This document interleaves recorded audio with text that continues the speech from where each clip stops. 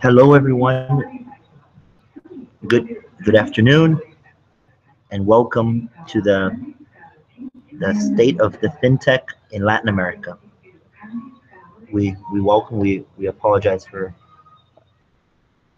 Thank you. Sorry, a little background noise. We wanted to just begin already the presentation, and we will also open up um, questions in the end.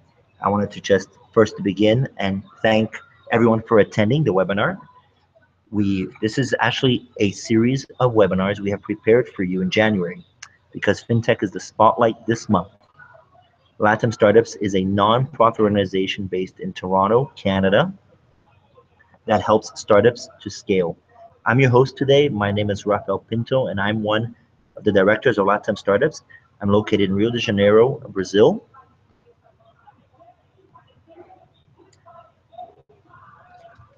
Today, as I mentioned again, if you have any questions or comments, please use the hashtag at LatAm Startups. And also you can contact us directly at contact@latamstartups.biz. And if we don't have time to answer all the questions, we will try and answer the first three. We will definitely follow up and keep the communication going with you by email to try and follow up with everybody's questions and comments accordingly. Fintech is actually one of the major startup sectors growing since last year, 2016. And many solutions in fintech have become disruptive for a traditional market such as the financial sector. The interesting thing here is that many new financial technology companies are now based globally and not just coming from Silicon Valley.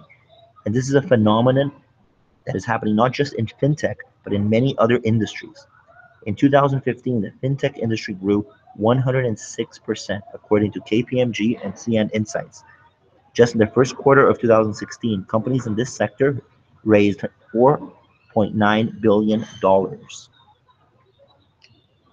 Traditional sectors in emerging economies, such as Latin America, actually can adopt new technologies faster than developed countries due to the leapfrogging effect that is well known in many emerging economies, as the population in these countries tend to adopt faster new technologies in order to catch up with the tendencies around the world.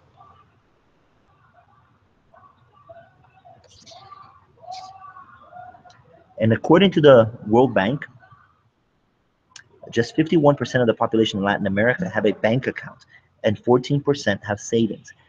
As far as the numbers don't look good in the traditional financial sector, this actually represents a huge opportunity in emerging fintech companies, as well as in investing funds looking to give options for a larger portion of the population that doesn't have an option to get credit and general access to banking in Latin America. Brazil and Mexico represent big markets in this specific sector. Brazil has a population of over 200 million people, and Mexico over 110 million people.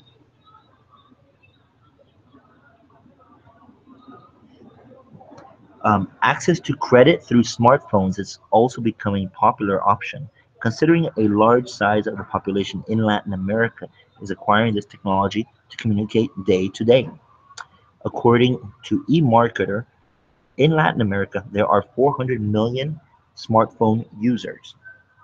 And also there's a growing data in internet penetration in Latin America, which helps companies like Nubank to offer credit services to a large part of the population that want access to credit in a simple way. It's estimated that by 2020, more than 80% of Latin America will have access to 3G connection or higher. Microfinance is another sector that is growing in Latin America under fintech. And there's no surprise that Bitcoin is another big player in the market. Due to the risk, some Latin American economies represent portfolios to different companies. And having transactions in Bitcoin have become a good alternative in the market. Financial technology solutions also represent a big opportunity for those Latin Americans living outside of their countries to send regular payments to their families in their native countries. Latin America and the Caribbean received a total of remittances in 2014 of over $65 million, according to the Inter-American Development Bank. So immigrants feel that sending money through these solutions and smartphones facilitates the process, reducing time and fees. There are big opportunities for fintech companies emerging in Latin America, but there are big challenges as well. Between them, fintech companies are facing gray areas in the legislation in many countries due to the lack of clear information and rules can represent a risk for many companies developing solutions in this area, as well as investments that have barriers due to the legal framework they have to face in each country. Some have a range of different barriers depending on where you're located and what is the population that you're targeting actually. And banks are aware of this situation as well, with the competition that new companies in fintech represent. As BBVA Innovation Center mentioned recently in Mexico City, they don't feel the competition is any more than other banks. But fintech companies are emerging strong.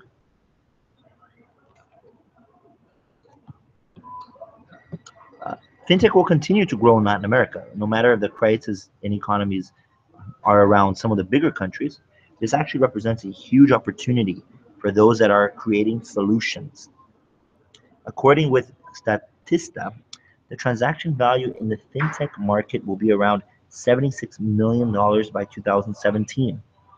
This value is expected to increase each year until 2021 by 18.2%, resulting in a transaction value in this last year of around $180 million. The market's largest segment is in digital payments. In terms of countries leading the market, Brazil and Mexico represent the biggest markets in fintech because they offer similar infrastructure development that support fintech solutions. Both countries have high internet penetration and high levels of smartphone users, which contributes to increasing the inclusion. In terms of infrastructure, Brazil has poorer conditions than countries from the Pacific Alliance region, for example. And in this case, Mexico is a big player. In Brazil, also the bureaucratic procedure to create a company can be longer and more painful than in other countries. Although this is a fact, Brazil still has the largest fintech ecosystem in Latin America, and with more than 200 fintech startups in the market for both customers with bank accounts and those without it. Payments and remittances in this segment has the highest number of startups. 31% are building solutions in this area, followed by the enterprise financial management. It's also interesting to notice that Brazil has a good number of startups developing wealth management segments, with almost half of them developing automated wealth management services or robo advisors, as they call it.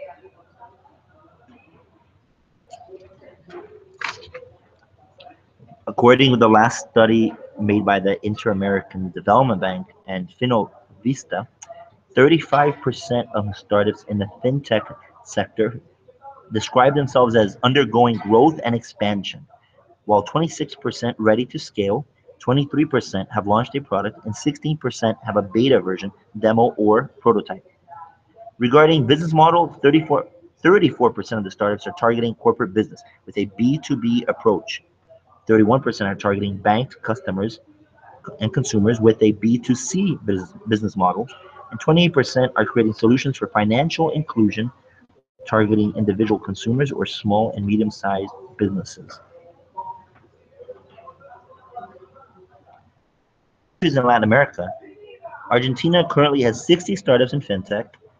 In the sector of payments and remittances, it is again the winner in solutions. Chile has 56 startups in the sector, Colombia 77, Mexico 158, and crowdfunding is the winner here in Mexico.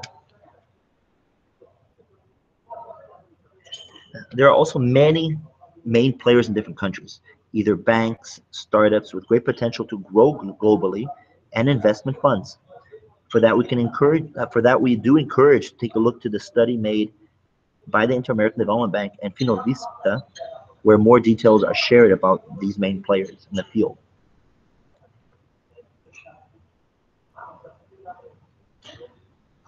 In general, this was a very general vision of the state of fintech in Latin America. We hope you enjoyed the session.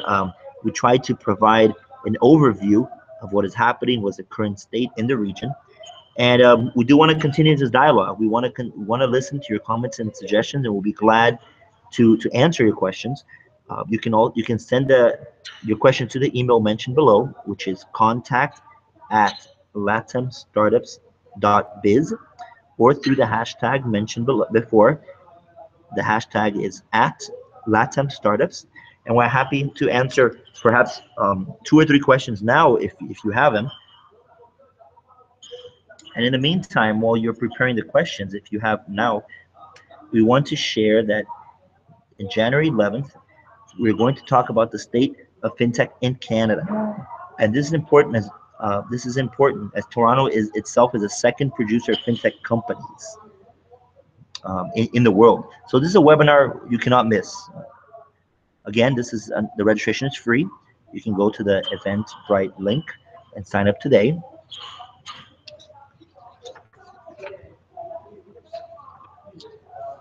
Also want to give you a description of what's coming up next as well, the other activities coming up with experts in fintech, and a terrific chat happening this 25th of January in Twitter, where fintech will be the spotlight, and we'd like to invite all those that have experience growing fintech companies to join in.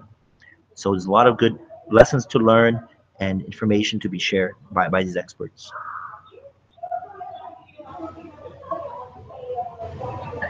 Finally, we want to remember that to mention that we do have a open call for startups scaling up new markets, and the LatAm Startups is receiving 10 startups this year to be part of an acceleration program in Toronto. So your startup will be able to enter the North American market through Canada first. And fintech is one of the sectors we're looking to support in that growing phase. So we invite you to register your startup if you're interested in participating in this new LatAm Startups Hub.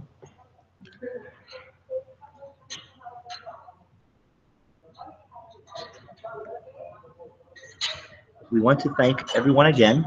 It was a brief presentation, but we definitely wanted to provide this very general overview of the region. Again, we are here to follow up with your questions and comments by email and by Twitter. And we look forward to the next few webinars about fintech. And you can ask us any questions regarding those via email as well. Thank you very much. My name is Rafael Pinto. I'm one of the directors of LatAm Startups. It was a pleasure to share these presentation and these moments with you. Thank you very much.